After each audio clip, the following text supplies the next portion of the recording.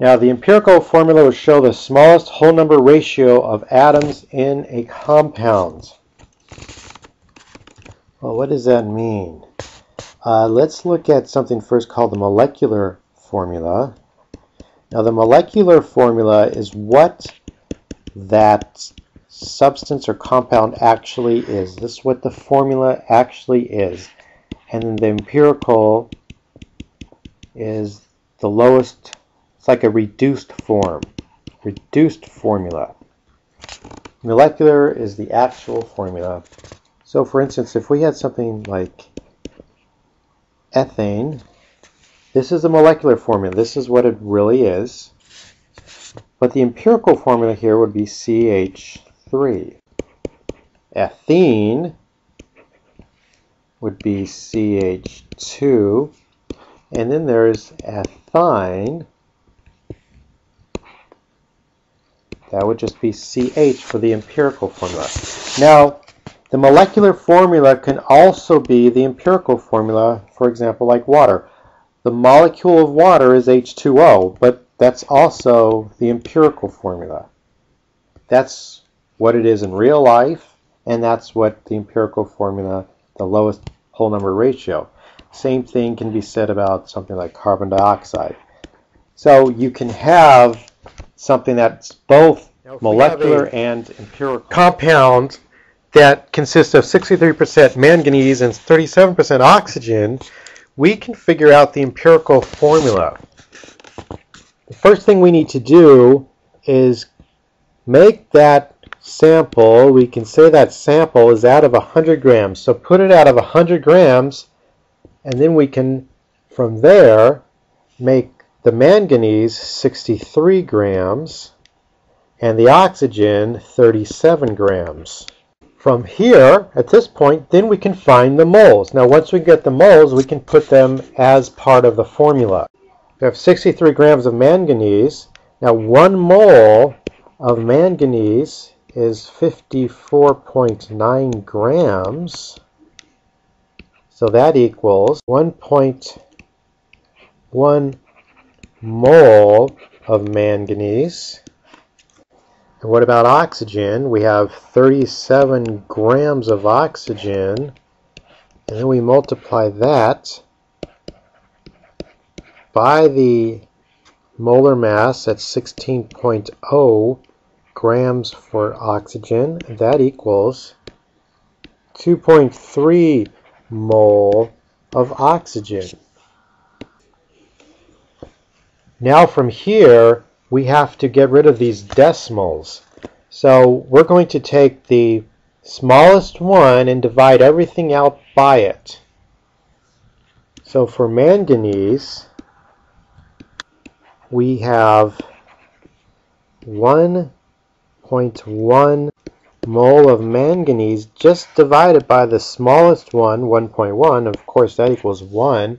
And now we do the same with oxygen. So for oxygen, we have 2.3 mole of oxygen divided by 1.1.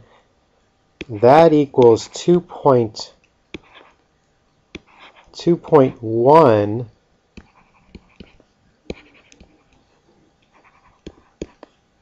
mole oxygen. Now this is close enough where we can safely round down.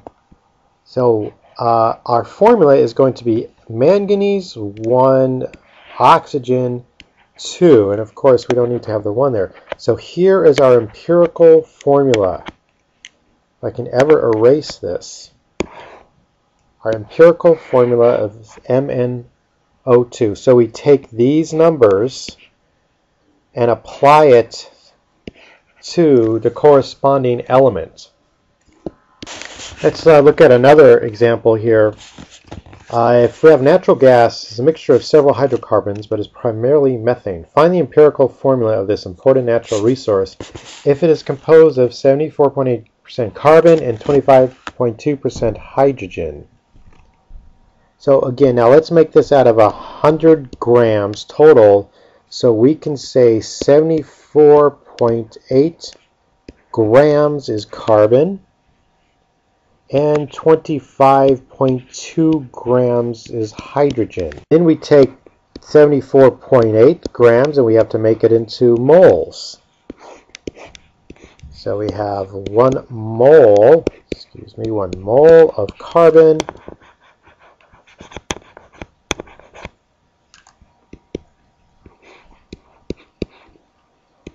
is 12.0 grams carbon. We multiply that out and we get 6.23 moles of carbon. And let's try hydrogen. We have 25.2 grams of hydrogen. Mole hydrogen over 1.0 grams of hydrogen. And of course that equals just 5.2 moles of hydrogen. Now let's take these and multiply by the lowest ratio. So the lowest one will be carbon. So carbon, that will equal 6.23 mole of carbon divided by 6.23. That equals, of course, 1 mole of carbon.